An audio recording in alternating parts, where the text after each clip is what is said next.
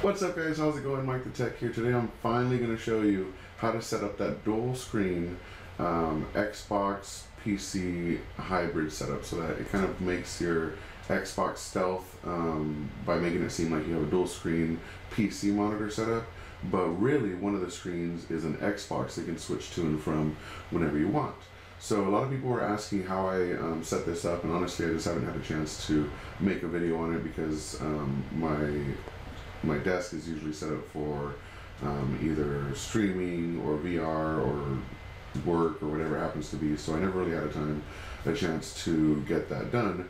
But now I'm actually rearranging my entire desk and resetting everything up, so I figured it's a good time to get it done. So yeah, let's get into it. The first thing I'm going to mention is I have a laptop over here. I have the Xbox One here.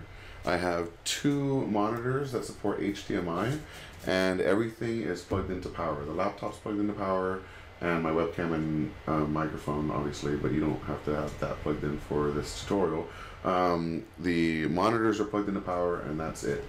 What you're gonna need is 3 HDMI cables. So I have 3 HDMI cables, and what you might need is an adapter. This is a mini display port to HDMI adapter. My laptop has a mini display port, so this is what I use. If your laptop does not have a mini display port, it might have a USB-C port, which will also work for, or most USB-C ports will work with an adapter to give you another HDMI output as well. So as long as your laptop has 2 outputs, you should be good, which, you know, if you're using a dual monitor setup, you likely already have this anyway. So here's the actual setup. So we're going to plug in the laptop to our first monitor first. So let's go ahead and unwind one of these HDMI cables. I'm going to plug that in there, and I'm going to plug this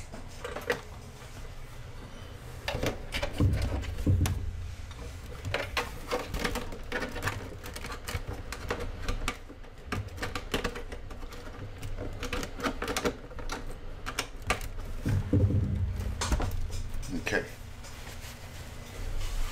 So this one is now plugged in as a second monitor for the laptop. So if I move my mouse, I can see my mouse is moving on that screen. But we want to set it up so it goes to the other screen as well. But first, we want to connect the Xbox to this second screen.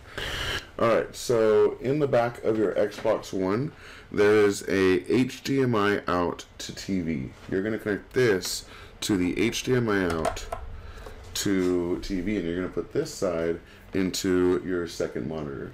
So you basically have your PC plugged into this one and your Xbox plugged into this one. So let's go ahead and plug these in.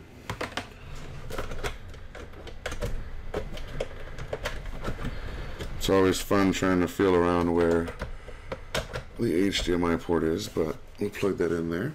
And then we can turn on our Xbox. Good. So now we have our Xbox on this screen, and let's go ahead and turn on the controller so we can move things. So on our Xbox, we actually need to just open up what's called OneGuide. If it's not installed, just go to the Microsoft Store and open up OneGuide.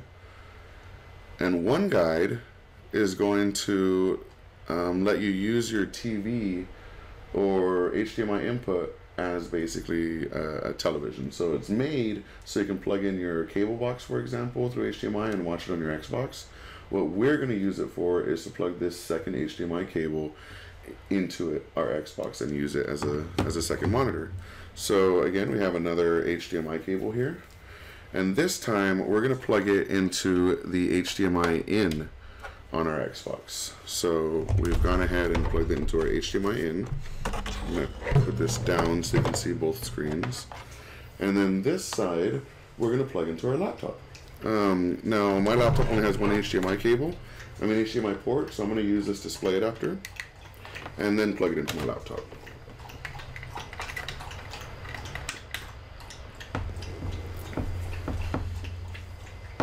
Alright, so now we have our computer screen here, and we have a computer screen on the right.